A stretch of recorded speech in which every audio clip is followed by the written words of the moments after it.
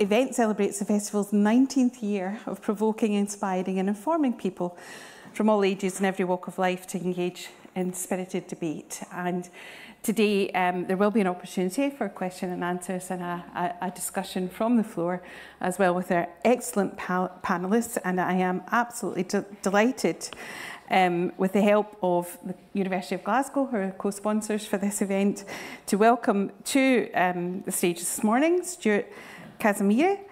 He's a BAFTA-nominated director. His films include BBC Scotland's Black and Scottish, and Stuart set up Create Anything, which is the first BAME production company in Scotland. We have Linda Grimes-Douglas, who's STV's Head of News and Current Affairs, with responsibility for operations in broadcast and digital across 5 local newsrooms in Scotland. We have Luke McCulloch to my left, who's the Head of Corporate Affairs and Public Policy for the BBC in Scotland, and also Professor Philip Schlesinger, who's Professor of Cultural Theory at the Centre for Cultural Policy Research at the University of Glasgow and Deputy Director of Create, the UK Copyright and Creative Economy Centre. And a very warm welcome to you all this morning. So our topic is the future of broadcasting, and obviously broadcasting has changed. Our habits have changed, the nature of broadcasting, public sector broadcasting has changed, and each of the panel has a unique experience and view of this. And I'm going to open up by just asking them to outline what they think are the immediate challenges and the long-term challenges facing broadcasting. I'll go right to left and ask Linda to come in first, please. Oh, well, hello everyone. That's a big question, isn't it? What are the challenges facing broadcasting? There are so many, but that's not a new question. When I first joined STV, it was almost 30 years ago. I can't believe it as I say that out loud. And I think the first time I was actually told, I started working in news. I came in as what was called a news assistant, and the head of news said to me then, you know, broadcasting is not a job for life. It's changing, it's evolving. And I said, I understand that. I just need a job. I want to get in there. And I got in there. And I say the same thing. It's evolving and it's changing, but I've never really experienced such dramatic change, I would say, in the past 10 years. Driven, of course, as I'm sure all of you very well aware of, the whole world of digital. It is changing everything, certainly, that my newsroom is doing, and it's certainly been driven by change in consumption by all of you and all of us here, because we're all the consumers. Audiences are changing. Technology has driven that. Even coming over here today on the train, people were consuming on phones, laptops, iPads. People expect news delivered to them. So that's one of the big challenges that I see in news. And just in a wider scale, of course, it's the introduction of the big streamers. Streamers bring choice. It's fantastic. Who doesn't love to sit and binge? I know I do. Stuart's nodding along here too. We love to binge, but that's a challenge also for public service broadcasting, because public service broadcasters are the main channels. It's BBC, STV, ITV, Channel 4, Channel 5. And competition is good. I don't think anyone denies that. The question, and where I would land on this, is the world a better place with the existence of the streamers and public service media? And that's where I come at it. I think public service broadcasting is hugely important. Important for many reasons, and I'm sure we'll get into that during the discussion. It's important where we see ourselves reflected, both in high quality drama and strong scheduling. But the cornerstone is news and current affairs, which I oversee. And it's a better place that we have it in any democracy. Big challenges ahead, Claire. Thank you. Stuart. Okay, so when I was thinking about this, I was thinking, let me just be honest. In my view, as a exec producer for Create Anything, so we have produced content for BBC Scotland, but most recently Amazon Prime, a drama documentary, and also Four Kings, which is a sports documentary. Now, the difference I have noticed is when working with the BBC, the stringent X amount per hour, etc. We're going to be on the BBC iPlayer, which is nationwide, and then you've got Amazon Prime, which is basically, okay, Stuart, we want you to direct this, produce this, how much do you want? And you're just looking at the figures you're getting from Amazon Prime and then the BBC. But with Amazon Prime, what you get is an international stage, which means for me as a director, I should be able to go anywhere in the world, and I'll be able to say, you can just go and check out on Amazon or Netflix, let's say. Now, what I've noticed is I'm very fortunate to recently signed up with a global production company, and they said to me, as soon as we sign up, forget about the BBC and forget about Channel 4. It's all about making content for NBC, HBO, etc. So it's sad because in Scotland we don't have the budget. The budgets are very, very small. You can tell a Scottish production straight away.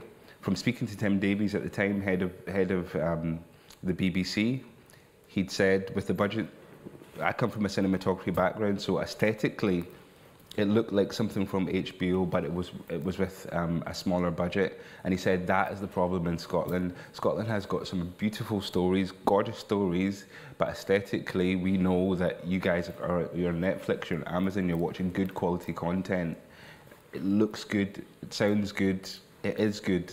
The problem with Scotland is we don't have the money backing us to be able to create that content. So good DPs, good directors, good execs, etc. are all leaving to go work abroad. Now I have a family in Glasgow, I'm here.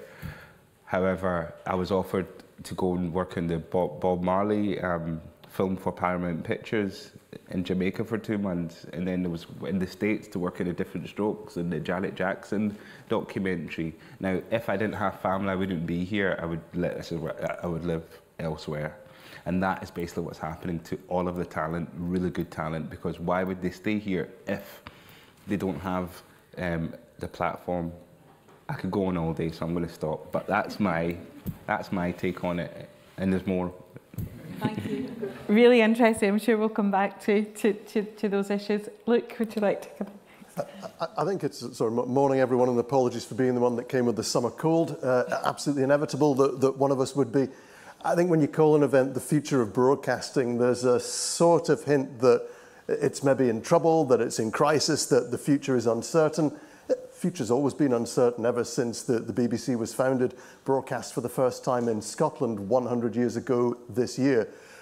But it sort of troubles me sometimes that we paint these amazing things that the streaming platforms are doing as in being direct competition with the public part of broadcasting. And I don't see the future as them being in competition at all. I think they are different things doing different jobs for different people. The BBC in Scotland, obviously, it does, as Linda said, have a news and current affairs team like STV does. It scrutinises the exercise of power in Scotland. It holds our politicians to account on radio, television and online, and has 14 different bases all across Scotland where we gather news and make sure that we're not just representing a part of Scotland, but that with 1/3 of the UK's landmass, we can truly gather our news from everywhere where it's happening. But I think what a public broadcaster does is broader than news and current affairs. Gaelic is deeply important to the BBC in Scotland. We have our BBC Alba service and also BBC Radio na Gael. And not only is that for speakers of Gaelic, but it's for learners of Gaelic, and making sure that Scotland's language that isn't English also thrives in the same way that English does. The BBC invests in apprentices and skills. It's interesting hearing what Stuart's saying about talent fleeing Scotland, and I think money talks, and I get that. But the number of apprentices has changed exponentially, both in the BBC and at other broadcast operators in Scotland in the last few years. And there's so much so there's almost now a skill shortage, because it's not only the BBC and STV productions that are making video content in Scotland, it is Amazon Prime, and it's the Outlander production at Cumbernauld and so on. We have a really important job as public broadcasters to make sure we are helping train the industry and get the skills that are required in Scotland for us to be a home of creativity, which we've always been.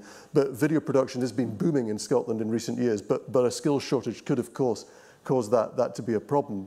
But to that, do the streamers and the public broadcasters compete? I genuinely don't think they're the same thing. I think Netflix does a great job at what it does, but it doesn't really represent my life. And that, I think, is the job of the public broadcasters. I mean, unless your life is A Castle for Christmas, that's their version of Scotland. It's sort of the tartan, the shortbread. It's not my version of Scotland. It's not real life. I think that's what the public broadcasters, STV and the BBC, can do in a way that the streamers can't. They don't have, if you look back to the pandemic, for example, which is only really a short distance ago in terms of all of our memories, getting health information from both the Scottish government and the UK government to the audience. You didn't get that from Amazon Prime. When all of the schools closed, then the BBC had a bespoke curriculum offer for children that either didn't have internet access at home because of where they lived or because of the fact their families couldn't afford it. So free on television, bespoke to Scotland's curriculum, were hours and hours and hours of educational content. And we still provide, of course, the bite-sized service now that education has returned much more to normal. Also, when places of worship were closed, the BBC went into churches, to mosques, to synagogues, and filmed service material again so communities of faith could come together. Disney Plus probably wasn't doing that. They're different things, and I think they both have a future that's relevant, provided we get that future right. Thank you. And Philip, final reflections. Yes, really difficult in a way to summarise the current situation, but I think we are witnessing the end of broadcasting. In a way, we're looking at a system where viewing scheduled TV is diminishing. There's a whole generational change going on in terms of how consumption is going, which is actually extending across generations, but particularly marked amongst younger generations. And we have heard really about the tensions around the finance of broadcasting, and I think that really is to get to one of the most fundamental things, because it is both an economic question, but it's also very much a political question. And if you look over the past decade or so, you see the government, the UK government, having pushed back the funding available to the BBC, and the other broadcasters redefining what they do. So that if you look, for example, at the way in which ITV and STV have developed, they're not exiting from traditional broadcasting, but they're changing the way their businesses operate so that they are much less dependent on providing broadcasting. I think one of the things that Stuart said really points to the changing marketplace, which is driving the situation we're in now, which is partly due to technological change, but also due to sheer money that can be spent on the making of content. Netflix will spend 4 times as much on a drama as the BBC can afford. So one of the fundamental questions, and I think this really touches on a point made by Luke, is what do we want? Do we want something that is in the public interest? Do we want something that is not purely driven by commercial considerations? And we've reached a point where that's actually quite difficult to decide. It's difficult to decide for many reasons, but one of the reasons is that generations have now grown up without a sense of what public service broadcasting is. It's not a criticism, it's simply a fact. The whole map that we have of the media ecology, the way in which media companies operate, has transformed in the last decade. So you need to kind of get out there and explain to people why we want something that's public, something that supports the variety of cultural and other identities in the UK. It's quite true that these are not the remits of the big streamers. They are the remit of public service broadcasters. Do these things matter? does, if you like, honest journalism, which is based on a principle of evidence and impartiality matter to us. That's very much in question at the present time in a society that's highly divided. Now, all of these are the currents that are running through the debate about broadcasting. There's a plethora of stuff that you could read if you really wanted to, but the fundamental questions are, how is what is left of the public system going to redefine itself? How is it going to be funded? Is it going to get the kind of political support that it needs? And above all, is it going to get the public support that it needs? Are people prepared to pay for it? At a time when we subscribe to everything, if you like, or actually at a time of economic crisis when a lot of us desubscribe from things, how do you actually persuade people that these are public goods? They're not just for me, but they're for us. So there's a big dilemma in our political and cultural life which has not yet been resolved in a context of massive hostility, I would say, from the Conservative Party towards public service broadcasting over a long period. I could go on, of course, since I've spent years going on about things, but I will just stop there and say that's my agenda. Thank you. Okay, thank you. I wonder if I could just bring a sort of Scottish focus on some of the comments that have been made.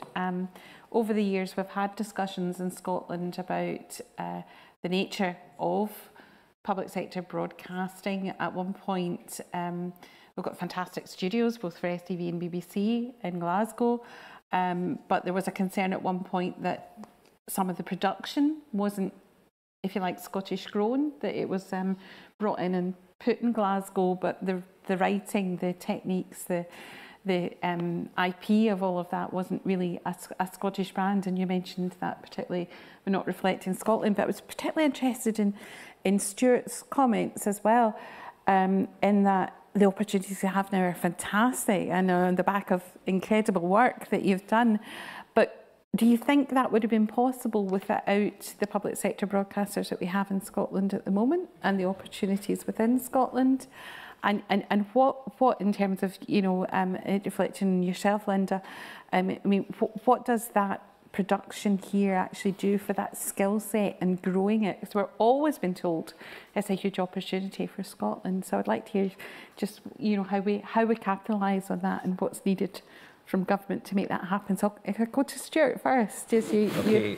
I sounded really brutal at the start there, and I feel really bad because my first documentary was commissioned by BBC Scotland. So literally I would not have a career if it wasn't for BBC Scotland.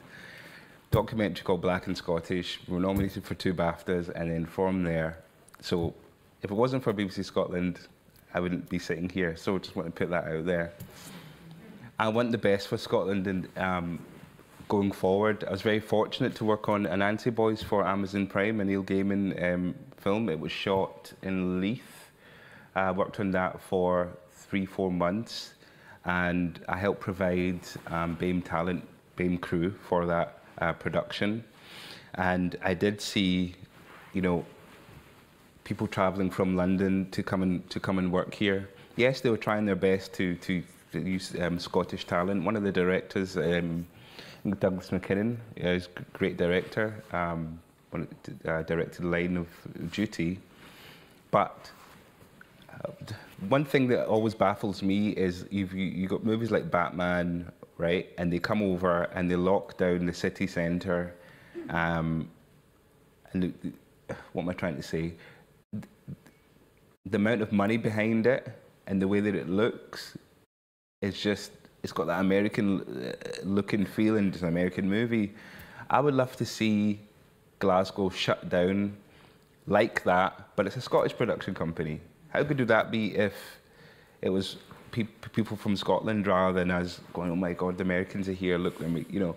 how good would it be if it was a Scottish production company locking down, or how good it would be if it was a Scottish production company locking streets down in New York, you see? But I think that it's a hard one, because it is about skill set, and the production, and the BBC, for example, the Scottish networks should put a lot more money for the production companies in Scotland to be able to do things like that, because the streamers aren't going to come to Scotland and go, I just want a predominantly Scottish team, and I want to predominantly make a Scottish film. I can say that there's a film called Loch Ness that's getting worked on, there you go, a film called Loch Ness getting worked on in a big American production. It's Americans that are making it. So I can't really answer your question. All I can say is that we do need to put a bit more money into Scottish talent, and try and also diversify our productions. So I don't know if I've made any sense there, but yeah. I think you're making a lot of sense, and really, really interesting. I think particularly a number of things resonate with me. One, about building careers and building futures for people, that people can stay in Scotland and work in Scotland and enjoy careers as directors and producers on a world stage. That has to be an ambition. The work has to be there. It's as simple as that. For STV, I mean, I here as head of news, but actually STV is part of that diversification strategy. It's about growing the business.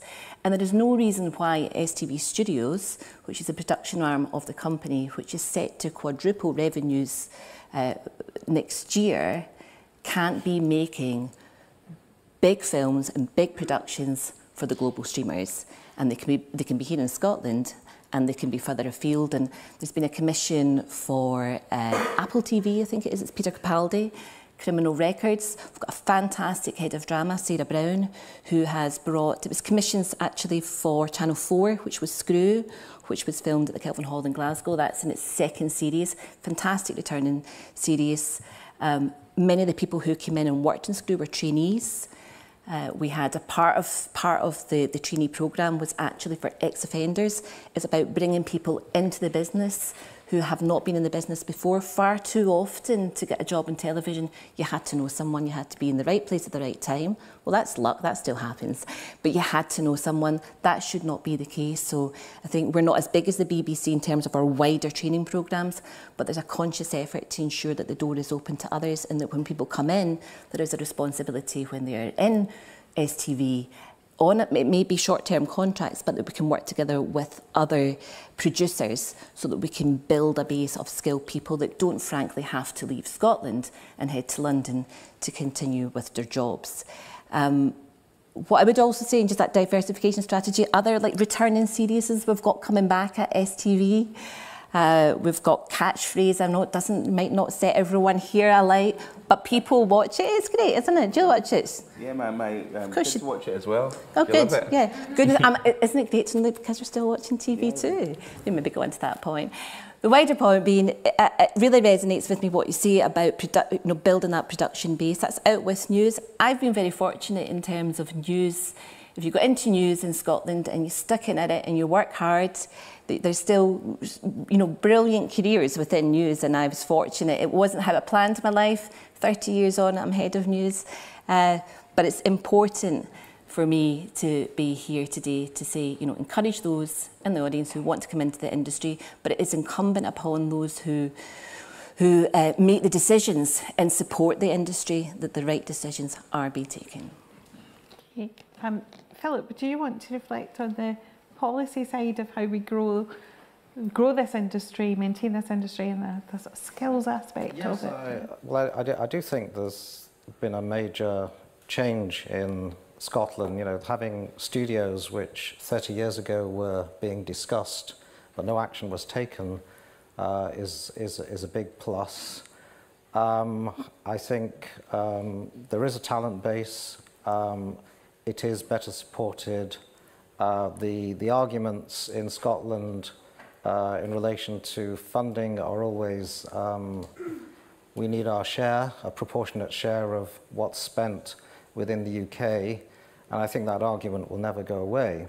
But I think the there have been big changes, and I would say that if you look at the way in which Salford Quays has become, if you like, the second production centre in the UK, at a time when Scotland actually did occupy that position, and in terms of the regional politics of the UK, this has been hugely significant, and I don't think Scotland has recovered its position by any means since that happened.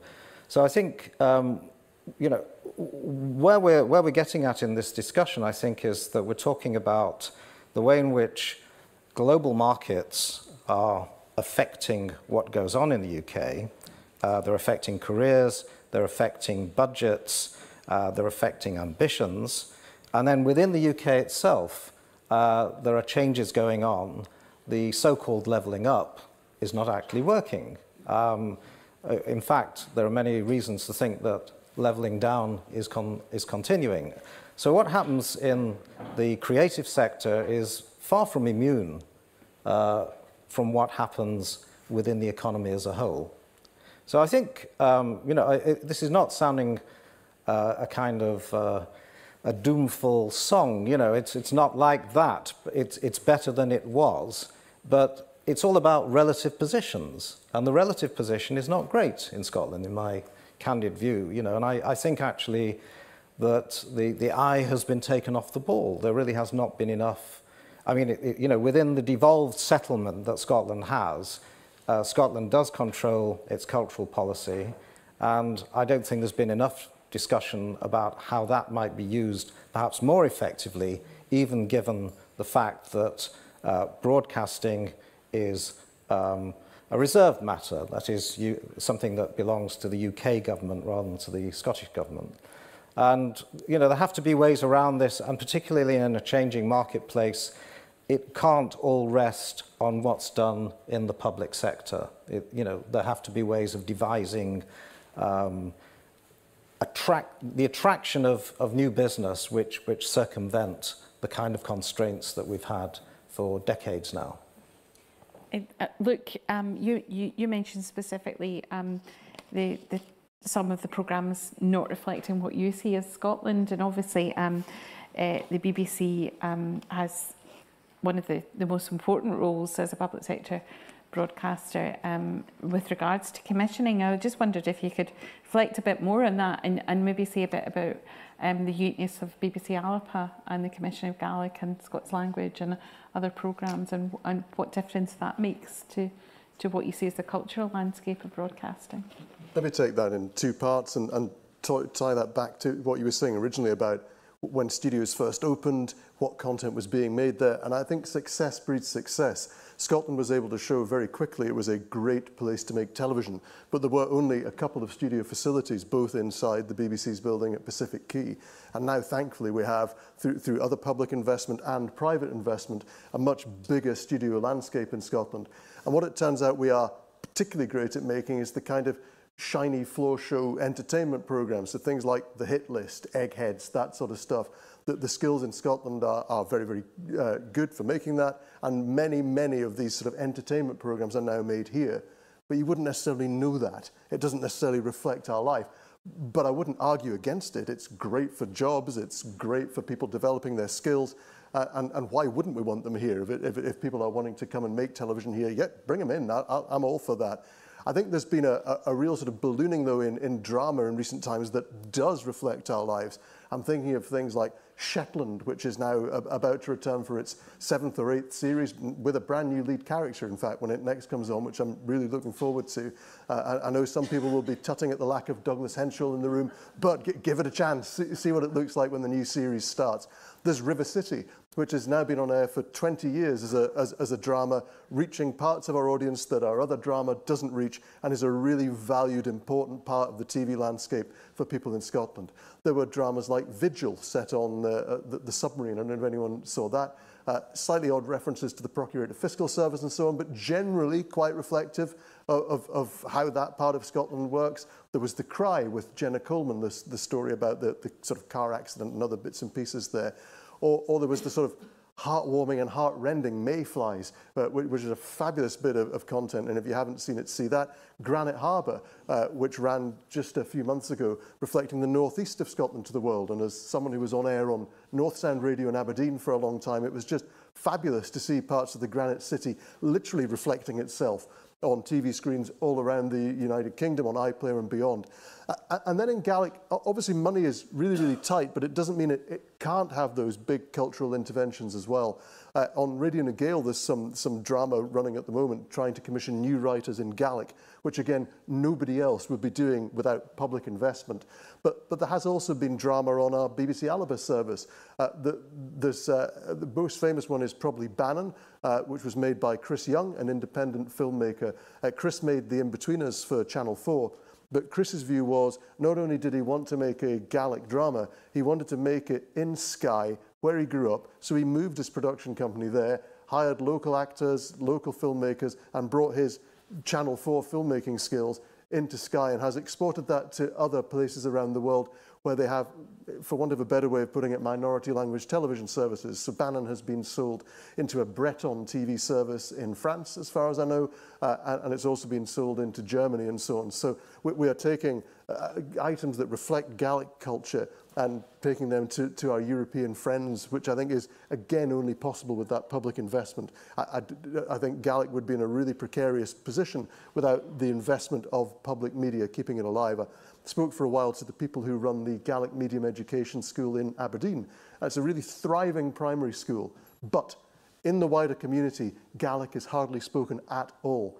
And if it wasn't for BBC Alba, these children would have really no community exposure to the language that they're learning in. So again, without that public intervention, where would that be? Thank you. I'm going to ask one more question and then we'll maybe move to some contributions from the audience. But the other change in our habits, if you like, it was a time when we all were watching the same 4 channels of an evening. Those days are long gone, but we still have the opportunities for big consumer experiences, festivals, the cycling competitions that are on across the UCI and been across Scotland at the moment, really important. And other things like the coronation that are significant historical events. And I just wanted to ask if you felt that people felt differently about those experiences now. Has our attitude to those kind of events changed? Or is there still a place, do you think there'll always be a place for a public sector broadcaster or news streamer or whatever to cover these events to the extent they were? I'll come to you, Linda, first on that. Interesting question. It's a question that we could all answer. Do we sit about talking about the TV programme that we watched last night, which we used to do all the time? You'd go into uni or work or school and did you watch this, did you watch this, did you watch this? Now it is more fragmented. That said, people have, we spoke about digitalisation, people have got their own communities in a way that you might go and look online and try and figure out. I mean, I know I did it when it was Line of Duty, who was X. I have to find this information out, and you had to wait until the Sunday night. So from a scheduling point of view, that was great scheduling, I would suggest. And we all, as a kind of TV watching community, built towards those moments. I mean, you still get that. It is just changing now.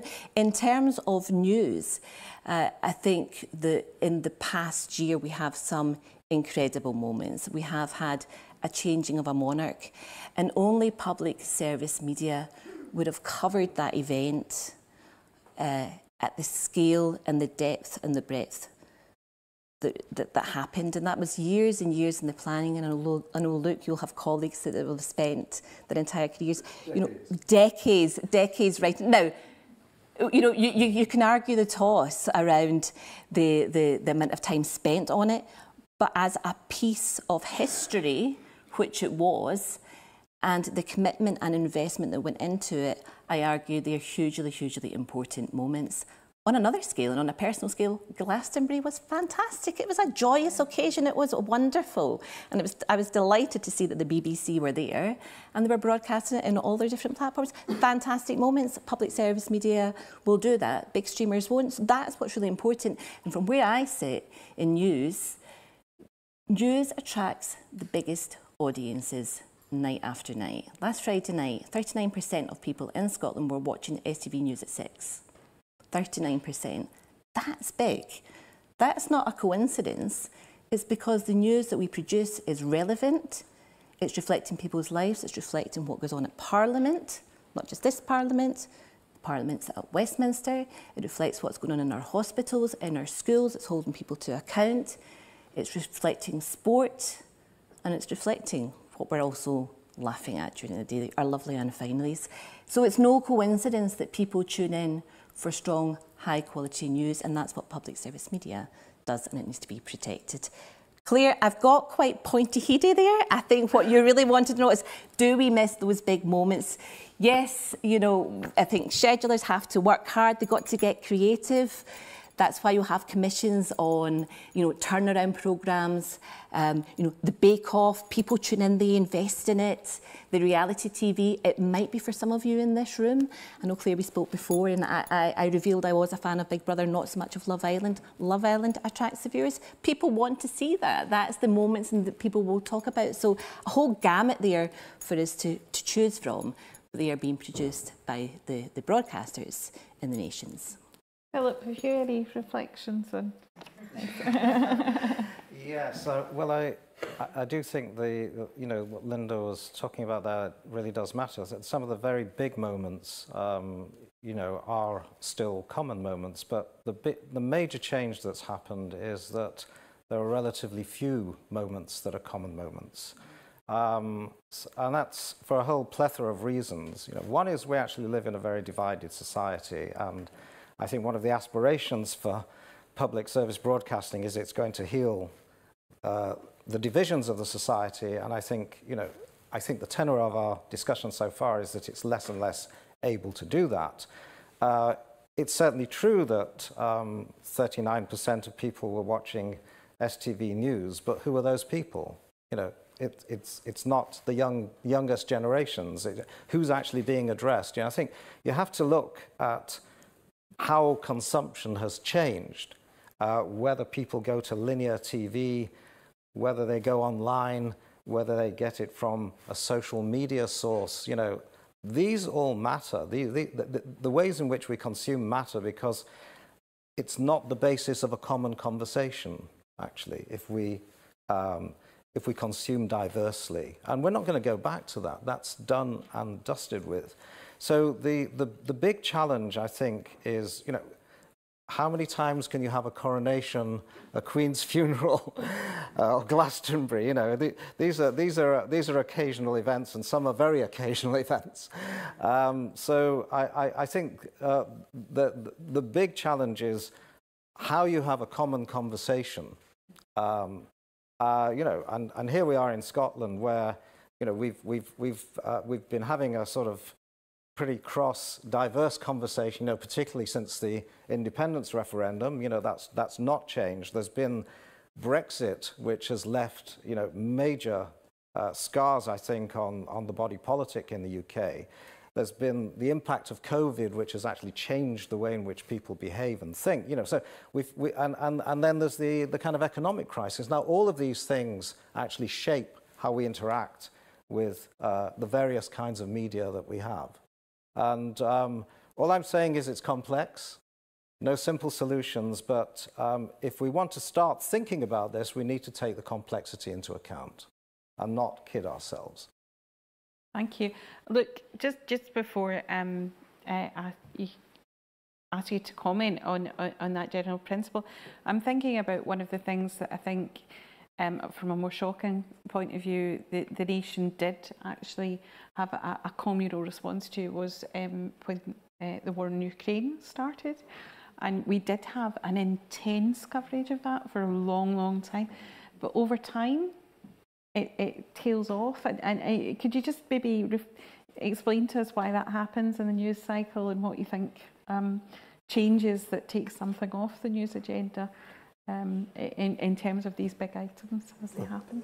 I'm sure Linda's got a view on that as well, but I think the clue sort of in the question, it is a news cycle, and news is news. There are new things that happen, and there's an element to the crisis in Ukraine that has become largely similar each day, very small advancements, very small changes, and it doesn't mean that the broadcasters, both ITN and the BBC, aren't there. They're still there with the resources that they had, but there's other things happening that are moving them off. As Philip said, we've had a range of moments in our society in the last sort of 8 years that if you were to go back 20 years and look ahead, you wouldn't have believed what we then had. And I think the news agenda gets really, really competitive in terms of the actual shelf space you've got to cover things. And people in Scotland are deeply interested in international matters. So that, I think, is a very fair question.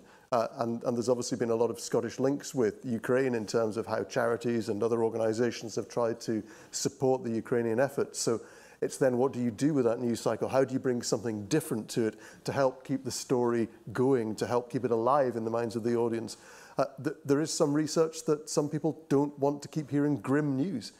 So how do broadcasters react to that? If people only want good news, and yet the things that are happening are things like the war in Ukraine, there's almost a disconnect between what some people want from their news cycle, and maybe that's one of the reasons they're turning to social media for news, but it isn't news in terms of what's happening in Ukraine or in Russia or elsewhere.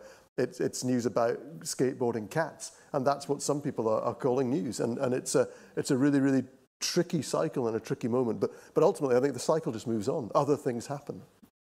Okay, thank you. Stuart, you, as a documentary maker, you're maybe not happening at an event that happens in time, if you like. It's a different, slightly different mechanism for you to get your message across. But I'm noticed that there's other providers are available, but Sky has an advert at the moment, Sky Glass, where you can join a family member if you have a camera and have that still a shared experience. So what's your experience of how people respond collectively to the documentaries that you make, and does it build a community behind it? Yes, I would say so, definitely. Obviously, you have your spaces, you have your social media, your Facebook, your Instagram.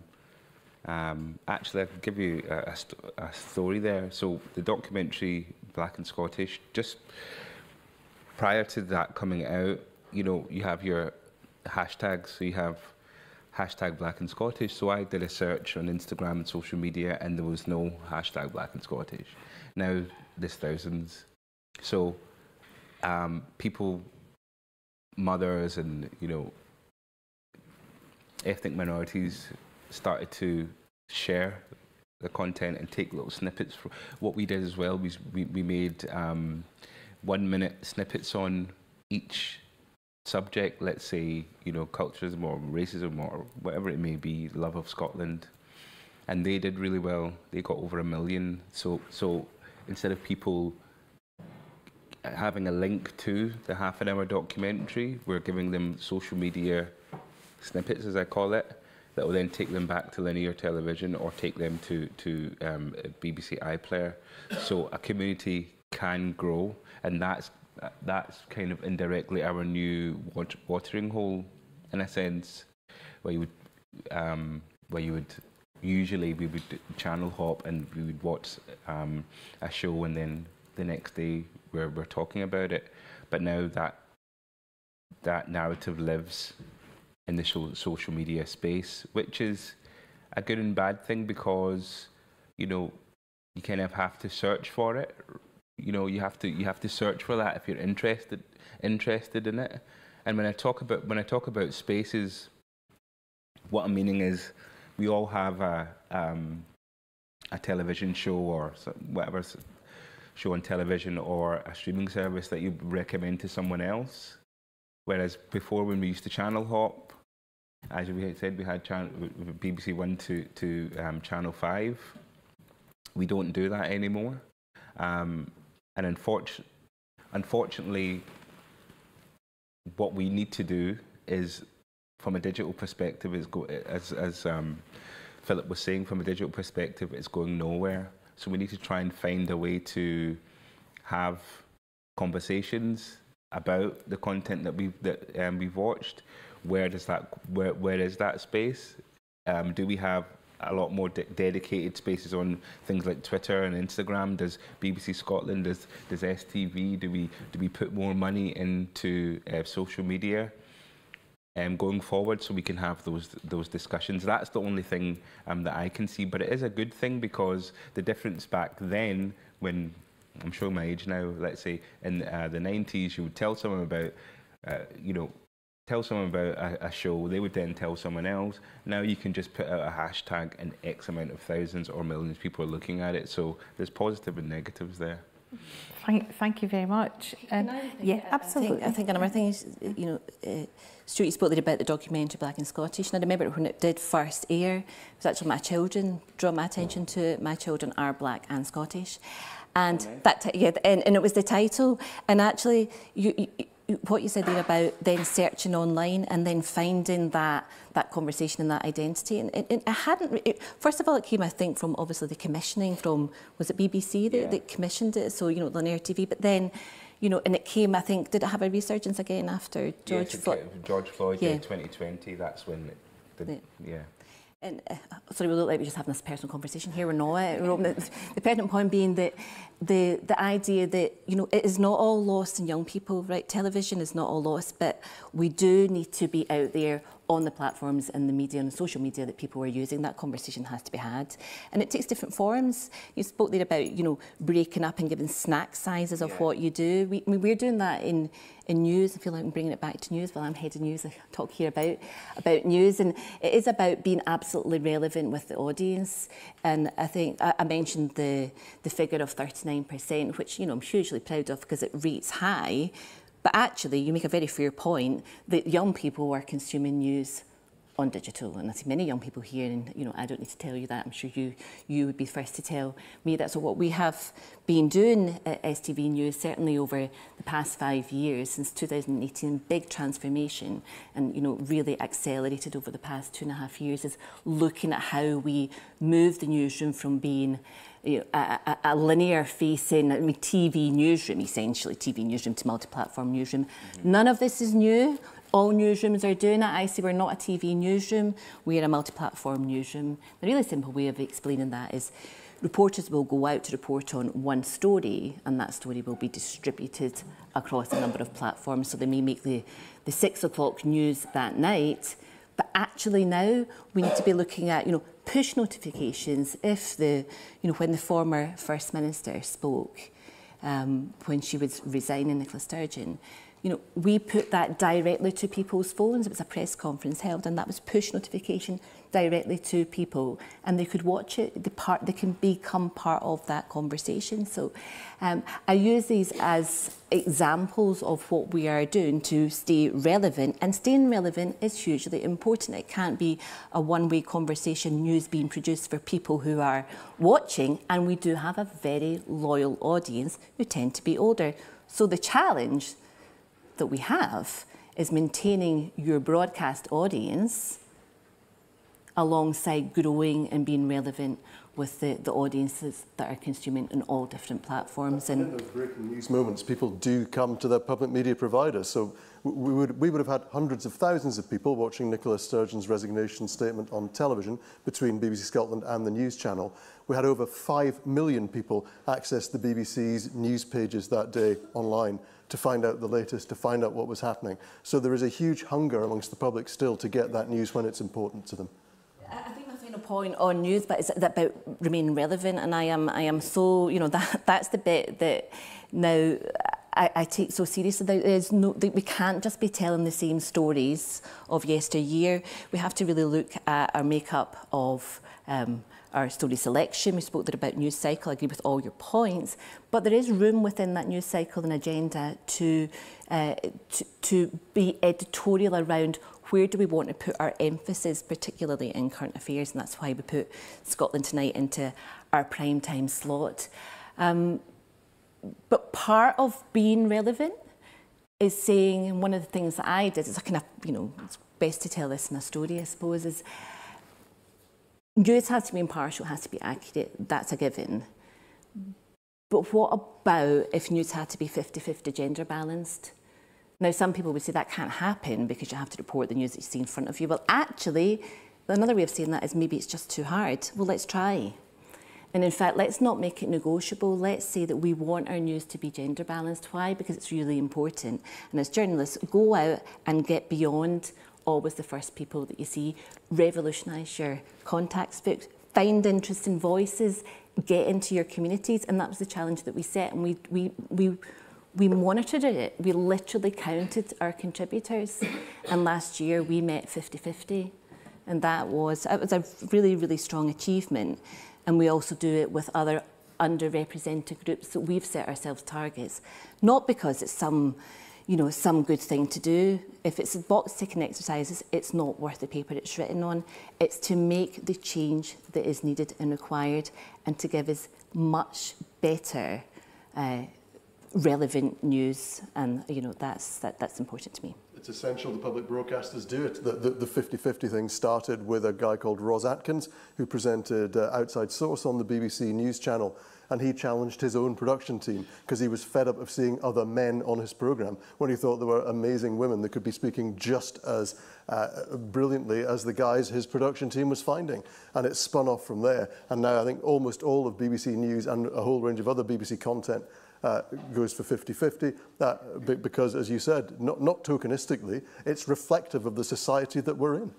And one of the things we did do was, you can set these targets, but you also have to be involved very much in the culture change and making it happen. And how do you go about doing that? And one of the things that we found that there were barriers in people's way. What is it about, going on to a programme like Scotland Tonight? Why are there not more women? Well, and I would hear anecdotally, I'd wander over to the production team and say, how are you getting on? Who are you casting tonight? And they said, we've got X, Y, and Z, and you've got no women. Or we've phoned some people, it's been challenging to get them on. And I said, well, what's going on there? What is really going on there? And also, how do we ensure that we are growing our contacts? So we ran what's called an Expert Voices programme. And a very practical programme. It's a training programme that STV does. We do it on Zoom. We've had 1,000 contributors come along. And we reach out to different groups. And we run them in the evening. And it's people who work in STV. It's run by my colleague, Nicola Kane. And she ropes in our political editor, and she ropes in some of our presenters. And they go on and they just talk. They talk to people and they say, look, this is what it's like going on a programme. Here's what you can do. Here's how you can get your message over. So that's the training side of it. Another side of it, I say, it's actually training for our journalists. It's actually saying, reach out and look for new people. Work with different associations. Speak to people who are in underrepresented groups and ask them what they need and then respond. So that's part of that responsibility that comes from public service broadcasting. Challenge faced by the Parliament as well, and the work I know our outreach team do a really good job in trying to make our events as inclusive as possible and get to those harder to reach communities that haven't had a voice up until now, so it's really important. I'm going to open up to questions. There's one of our staff members will have a microphone. Just take this opportunity to thank all the Parliament staff for their efforts today in supporting the event, and also to say a particular thanks to Heather and Mags, who have been signing for us throughout the event and doing a wonderful job. So thank you very much. So I see a hand up here. If you want to say who you are, that would be nice. You don't have to. And if you want to direct a question to a particular panel member, please do so, but I'll generally assume that you want to hear from everyone. Thank you. I'm Jen Stout. I'm a journalist. It's good that we've been talking a lot about news and current affairs. As you say, it's the cornerstone of public broadcasting, public service broadcasting. It's also like the one island in the scorched earth of Scottish journalism that is still slightly solvent, and there's still decent jobs in it. When you look at once great Scottish newspapers, reduced to so much churn, very few jobs, people mass exodus for PR jobs just so that people can pay the rent.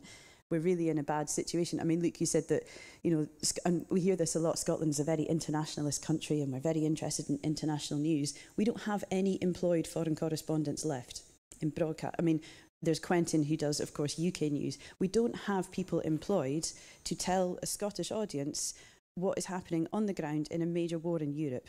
There's a few freelancers like myself, and that's it. So are we really an internationalist country interested in foreign news? I'm not sure, frankly. And I think what that means is that there's an even greater pressure on news and current affairs within broadcasting in Scotland to make up the ground for what's happened in Scottish newspapers. And having worked in TV and radio, I'm kind of deeply worried. You talked about skateboarding cats. There's a bit too much of that. There's a way too much focus on the focus groups, on how will that play out on Instagram? How will that work on social media? And there is what I saw frequently, and this is not to denigrate any of my colleagues, because there's a lot of very, very good people at BBC Scotland, but particularly in my management perhaps, maybe not an appreciation of the importance of old-fashioned investigative journalism, particularly at a local level. And that, as we know, is completely decimated on newspapers. In terms of newspapers, investigations. Actually, it's one thing to package stuff up that we already know. I mean, it's fine to have a coronation and so on. But the essence of journalism being find out something new and tell people, that takes a long time and it takes a lot of resources. And my worry is that the value of that is being lost, not just in newspapers, but in broadcasting as well. So I wonder if we could talk about that a little bit. Thank you. Thank you. It's a huge topic, and moving on to different media as well. And obviously people are choosing not to buy papers as well, which is a change in the consumer habit as well around all of that. But I'll come to Luke first if you want to respond. I think the point around the number of journalism jobs in Scotland is well made, and in many ways it's frightening. And without STV and the BBC investing in journalism, I sort of shudder to think what would be left. Not just newspapers either. I think I mentioned before my background was in commercial radio, on air in Aberdeen and in Edinburgh, and then behind the scenes in both of those cities. And when I was running Radio Forth here in Edinburgh, there were, I think, 40 to 50 people who had freelance and staff jobs on air doing journalism, doing sport and doing presentation. Now there's a couple of journalists roughly and about 5 people working on air. The number of jobs has markedly shrunk. So there's almost a sort of double pressure, I think, on the public broadcasters to get it right. Investigative journalism is really important to BBC Scotland. Our strand is disclosure, led by the fabulous Shelley Joffrey, and I think it has generated a huge amount of public debate. You often see disclosure referenced here in this Parliament, actually, when it unearths, as you said, finding new things, unearths stuff that's happening in and around Scotland and telling the stories that nobody else might be telling, partly because it's expensive and partly because there's literally nobody else to do it. So I think the investigative stuff is vital, and there's a new series of disclosure coming fairly soon. On that other point around international, I think people in Scotland are genuinely interested in international affairs. I think you can see that in the content that's provided. I think we do a reasonable job at BBC Scotland of doing that, partly because we can tap into a network of foreign correspondents all around the world who are on the BBC's payroll. Nice you mentioned Quentin. I was at school at Stirling High School with Quentin, and it just is heart-stopping seeing some of the situations that he finds himself in. But a great Scottish journalist doing amazing things, from war zones and famine and people struck by poverty.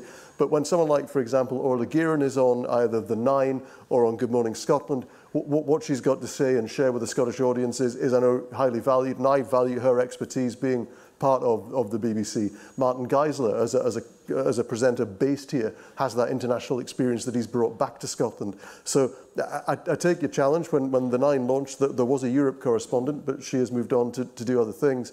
And I think she was the first television correspondent working abroad for any of the Scottish news providers, television news providers, in many, many years. That was Jean McKenzie, although she is now the, I think, South Korea correspondent for the BBC. And a number of other Scottish journalists, Laura Bicker, for example, have gone off to work abroad. Scottish Voice is doing great things, but working for the whole of our organisation. So can I add, you mentioned Disclosure Scotland, and I totally forgot that we made a piece for Disclosure Scotland. Shelley, we worked with Shelley, and one was Is Scotland Racist? That was My cousin is Jeannie Hansen. She's a television presenter for A Place in the Sun and some Channel 4. I should actually know all the shows she's in, but anyway, she was the face of it. And then we had a young journalist who's in the room who I worked with, Donald Matheson. He worked on that. He actually produced that, 22 years old. He produced a half-an-hour piece for Disclosure Scotland, and then we made small pieces of content, which is one he'd made, which was Am I Scottish? Now, that was current affairs. We had a great time making it. It was a fast, for me as a documentary maker, I was directing it, but it was a faster pace. The content had to come out a lot quicker. And I'm so used to taking my time and, you know, but with working with Shelley and her team, what they taught me at the time was how to produce content quickly. Now, from what you were saying, in the sense of it takes a larger team, it costs a lot more money. I personally think that a lot more money should be put into that, because I think what Disclosure, what that channel, what that show is doing is it's providing investigative journalism, but maybe we need to put a little bit more money on it so we can churn that out a lot quicker. And those smaller pieces that were made, those 10-minute pieces, they then went on to BBC iPlayer and social media. So we do need a lot more money behind things like the Disclosure, yeah. Philip, do you have any thoughts on this? Yeah, I'd agree with the analysis. I think you're right that there's been a major decline in the Scottish press. It's really interesting to reflect on the Scottish press pre-devolution and post-devolution. There really was, I think, there were great expectations about devolution and what this would do for the printed media, which simply didn't come about. And what we've seen over time is disinvestment, and at the same time, if you like, more competition from the London-based UK press, kind of crowding out effects in terms of the quality that's offered. And I think that is a serious question, if you like, for Scotland's democracy within the UK. Whether Scotland can have distinct perspectives on the world, the international affairs, I think, is a moot point. I think some people would be saying, well, that's not Scotland's place, but I don't think that's a good enough answer. Investigative journalism is expensive. The only way you get it is really to have sustained investment. And I think the story that we've been hearing is that we're getting the reverse of that, actually. So I'm afraid there's not much good news in this particular story. I don't think it's going to get better. I think there will be, of course, occasional flashes of brilliance and occasional sustainable excellence, but that's the exception rather than the rule. And I think digitalization of the press, of course, has been a big factor in addition to disinvestment in Scotland. And in the UK, at best, 9% of people will pay for news, actually. So it's not going to come from us, if you like, digitally. People will not buy digital news, actually. They just won't. And it's not that unusual, but there are places where the record is a great deal better. So I think the question is complicated. It's partly about journalism itself. It's partly about our willingness to pay and our willingness to recognize that certain kinds of journalism are actually important for us. And I'll just leave it on that note because I have nothing very helpful to say to you, I'm afraid. Linda, we did mention skills and training earlier on, and I'm aware of some of the discourse around certain degree courses, particularly down in England, about whether or not they should be investing in them and things like that. And we still have some really very, very good journalism courses and training in Scotland. So do you want to maybe reflect a wee bit on that in your your thoughts on the question as well? I would say first and foremost, it is disheartening to hear about the closure of newspapers and opportunities for journalists. I think that's, I think that it's a hard message. We as a broadcaster are investing in news, and we've actually taken on more journalists in recent times. So, but you don't need comfort words. But I do feel, having set out my career wanting to be into broadcasting and getting that opportunity and getting in the door, that I would want to see more opportunities for young people coming in. We do take on a number of young journalists, and they do often come from some of the training university degrees, particularly some of the postgraduate degrees. I don't have the answer to this. I've got a couple of thoughts on it. I always say to young people setting out, you bring yourself to journalism. Yes, you have to be impartial. Yes, you have to be accurate. That's a given. But you bring yourself into your work. And the more experiences that you can have and that you can develop in yourself, I am sure will make you a better journalist. So don't be afraid to not do a journalism degree. Don't be afraid not to do a degree, but if you want to go and do a degree, do something that you love, do something that you enjoy. You will have, I would hope, a great time at university. It's a time in your life, often in your early 20s, where you grow and develop and you gather your thoughts. And then you can come into journalism. I found personally some of the postgraduate degrees very good. Cardiff has been excellent. Caledonia University has provided journalists in. All of that said, I am a great believer in diversity at all levels, and diversity of thought and diversity of roots in, and I came up a big, number 10 of 11 children, big working class family. But I came to journalism because I had lots to say and lots to write about. I had a great family to write about, and a great community to comment on, and that's how I wanted to get into journalism. But I am keen that we have, at the interview stage and at a stage where we're bringing people in, how can we get beyond the same type of people coming into journalism? And I think we do a very good job of that at STV, and I'm determined that we will do more. So I don't want to get drawn on specifics of specific courses. I would say that the people that we have got within our team who have done some of those courses are excellent journalists. I saw some hands up. There was I'll take the gentleman here in the glasses, and then I'll go to the back of the room. I'd be interested in the panelists' views on what I perceive as the decline of trust in mainstream news, particularly, and people using Facebook or whatever and almost giving it more credence than mainstream news. So comments about that and what you think you might be able to do about it. Does anyone want to go first with that, Stuart? That is not my space. I think what you're saying is, you've got mainstream news, and then you've got your social media, you've got your.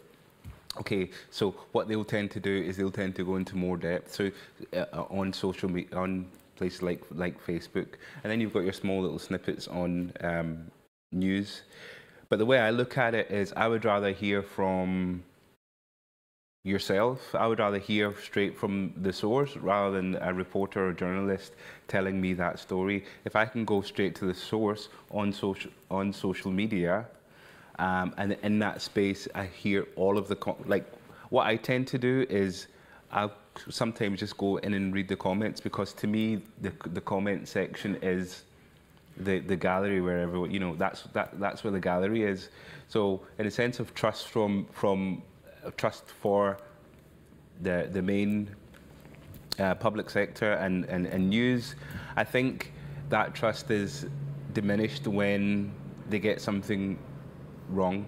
When they get something wrong and they feel like, I don't trust that last story, so why should I continue to trust this channel? So that's my take on it. Wouldn't you rather speak to the source or people close to it? Speak to read up what I'm trying to say is read up on what another human being is saying rather than a news corporation. I would prefer the former. I don't know about you lot. I think that the public broadcasters obviously are in a very different place from a lot of social media in that we are regulated. And I know that Ofcom are in the room today, and both Channel 4, Channel 5, STV and the BBC have literal rules that they have to operate within in terms of how they tell stories, how they do journalism in a way that somebody on Facebook or somebody on Twitter doesn't have to do. So you think, well, surely that would mean then that these public broadcasters are more trusted because they have the rules. And yet, a lot of the algorithms on social media now will, once it's worked out that you're particularly interested in one thing, and particularly in politics from a particular angle, it'll just serve you more of that thing. So if you, for example, if you're an SNP MSP and you follow lots of other SNP politicians, councillors, branch members, it's going to serve you more and more and more of that. So you see the world through one particular prism. On your social media, it serves you more and more of that thing. And then you maybe turn on STV News or The Nine or Reporting Scotland, and you see that perspective, but you see a completely different perspective as well. And you think, well, why are they saying that when everybody thinks it's this?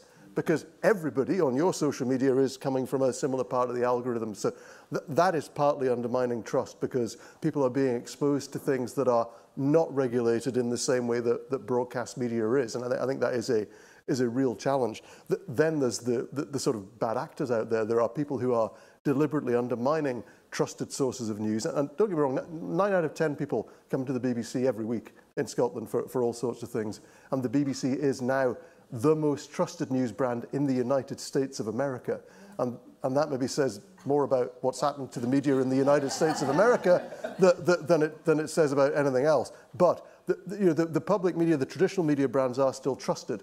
But even this past week, there's been a considerable amount of fake news about the BBC. 2 days ago, there was an allegation the BBC had photoshopped a picture of Nicola Sturgeon outside an airport departure lounge, except it wasn't photoshopped. It was an image that had been acquired from Getty Images, and Nicola Sturgeon had been photographed at Edinburgh Airport in 2015. The photograph was genuine. There's a whole load of stuff kicking around on social media at the moment saying that the BBC is not covering the UCI World Cycling Championships, which Claire mentioned earlier. The BBC is the host of the European Broadcasting Union at the moment. Their centre is in Pacific Quay. It was on television on the BBC for 8 hours on Sunday, and it's on television today, it's on television this weekend, and it's on a whole load of iPlayer platforms, and it's been leading a lot of our sports bulletins. And yet, to follow some people online, and if you followed the people online who were saying it, you'd think, oh, the BBC doesn't care about Scotland, they're not showing the cycling. Except they are, to hours and hours and hours of content. And there was a deep fake video of Fiona Bruce circulating on Tuesday, and in the end we did manage to get Facebook/Meta to take it down, but it appeared to show Fiona Bruce encouraging people to invest in an AI company. She was effectively the brand ambassador for some product she'd A, never heard of, and B, never spoken about.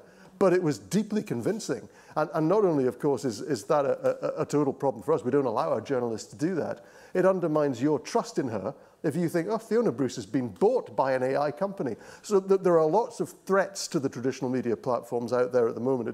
It's a great question. But I think when you look at a really polarized media market like the United States, it's those traditional media providers that are still winning the trust battle. Yes, Philip?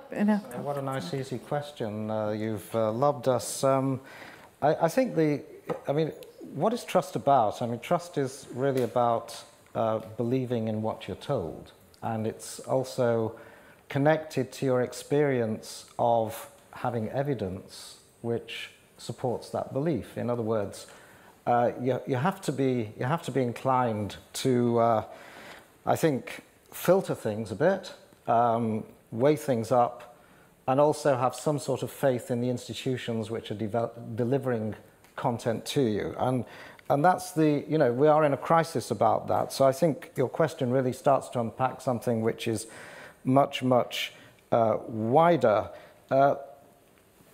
One of the points made this morning is that there is news avoidance going on. Around in a big study, a big international study done by the Reuters Institute, it's around 30% of people in media markets across the world are actually avoiding news because it could be, it's just too much to take, and it's also because sources are not trusted. The decline of trust in mainstream news, I think you do need to unpack that a bit. I think it is true, at least on the evidence I've seen, that the BBC and other public service broadcasters are more trusted than other sources, actually. So there is actually, in the UK, quite low trust in what comes out of the printed press, despite the fact that people still consume it. Lack of trust also goes with suspicion of sources and, in some respects, allowing what you consume to confirm what you believe. And of course, that's where the kind of fragmentation that's been going on and the way in which algorithms may indeed reinforce beliefs has become really important in a way that was not the case, say, 10 or 15 years ago. I think trust in the news is also highly connected to trust in politics, to the honesty of public officials and the extent to which they can influence what is said about them, and also the interests of the owners of media and the extent to which they can skew the interests of their reporting. So I think you've really touched on something that's extremely complicated. Why are people mistrustful of the press, for example? Well, you may recall that a few years ago there was a big inquiry chaired by Lord Leveson, which looked into phone hacking and the intrusion into people's private messages, which is a very big issue right now when you look at the way in which government is actually proposing to lawfully hack into many messages that we are actually producing. What can we do about it? Well, one of the long-standing arguments is that we need to improve what's called the media literacy of the public. In other words, we need to understand what different media do. We need to understand the landscape that's changing, all the sorts of things that have been discussed now. It is conceivably, something that should be part of education at every level. We do need to understand what evidence is and what hearsay is and what false accounts are. And we're also in a situation where there's tremendous anxiety, if you like, about bad actors hacking into systems. The kind of the best example of that, but there have of course been others, was of course the role of Russian trolling during the presidential campaign in the USA in 2016. And the data breaches that we've just experienced here in the UK, reported on by the laxity of the Electoral Commission, it seems, have opened that box up as well. So your question, in a way, encapsulates everything that makes us anxious and to which we really don't have very good answers, but I think we have to try. And we have to try in ways that, are quite demanding, which is, to have respect for diversity of view, but not to have such respect for diversity of view that blatant lies will be accepted in the public domain. So I'll leave it there. It's a long one, that one. Indeed, and it squeezed us in terms of any more questions, I'm afraid. But Linda, you get the final word today. I get the final word. I was actually going to give you I was going to ask actually the questioner for their view on that particular point. Do you want to have the final word, questioner? maybe putting you in the spot there. I mean, I think there is a decline of trust in public broadcasting. I think it is due to social media. I find it quite alarming that people I think of as very sensible friends of mine will say, "Did you see such and such on social media? It said," an absolute load of nonsense. But increasingly, I do feel that the coverage it gets, it somehow is leading to people to question much more the mainstream. Now, some of that's good. I think that's great. But yeah, a lot of it, I think, is potentially dangerous as well. Okay. So I think I could bring that back together. I'm not sure you're a fan of the social media, but I think you may be interested. You're heavily, I'm sure I know that you are heavily involved in politics and current affairs and engaged. I think this has been a great discussion. We've covered so much ground. We've spoke about the challenges for public service media at the moment, for the need to grow the creative industries, for the broadcasters in Scotland to play their part, for the audiences to play their part, to tell us where they are viewing and wanting to have their news and their programmes delivered to. But it opens up a whole new landscape for us to work within, and I think that there are so many areas that we can work together on, but I think very good discussions today. So I am absolutely out of time. Apologies to those that I didn't take, particularly I think your colleague that you mentioned earlier, Stuart, who wanted to ask a question. Maybe we can have a chat afterwards. But thank you all for contributing and being interested in today's event. It's been absolutely wonderful. Can you please show your appreciation to Stuart Chesamire, Linda Grimes-Douglas, Luke McCulloch and Professor Philip Schlesinger.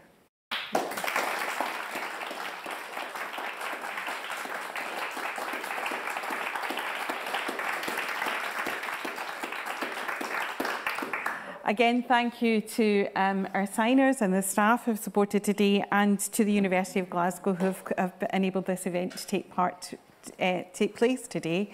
Can also remind everyone to please give us some feedback through the Eventbrite forms or from the forms that have been issued downstairs today. It's something that we love the Festival of Politics, and we want to make it as interesting for you as it possibly can be. So please give us your feedback on that. And an opportunity to remind you that there's lots more happening today. We have Michael Portillo later this afternoon. And I'm hosting again, chairing the Future of Scotland's Arts and Culture at 5 p.m. And tomorrow, panels on migration, ethics and artificial intelligence, something I did want to go on to, but there wasn't time today. And the future of Scottish music venues. So lots going on in the cultural sphere in Scotland. And again, thank you all. I hope you have a wonderful day at the Parliament. Thank you.